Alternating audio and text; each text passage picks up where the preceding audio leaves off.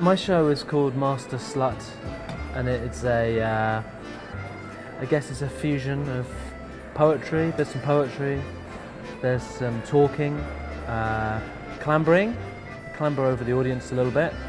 I have a suit and some 1950s and 60s Soviet lounge music, and I have some pornographic playing cards and some subaquatic 1-minute films.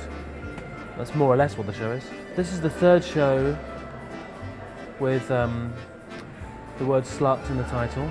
The first was called The Slut in the Hut. Instinctively I felt that the show should be called The Slut in the Hut, and then on the back of that sort of ran with it and did another one called The Slut Cracker, which is kind of more, that's quite a poetic name I thought, more sort of artistic. And then this last one is called Masterslut. So I'm sort of trapped now in a kind of a branding vortex. I think there's maybe about 15 of these poems that form the kind of backbone of it. So theoretically it's a poetry recital, but it's a little less dry than that. There are sort of very, very.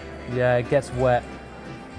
I have a bath which I have alongside me like a faithful dog, and the bath sits there kind of full of bubbles and water, and there's a constant threat that something will happen involving that bath, and often something does happen.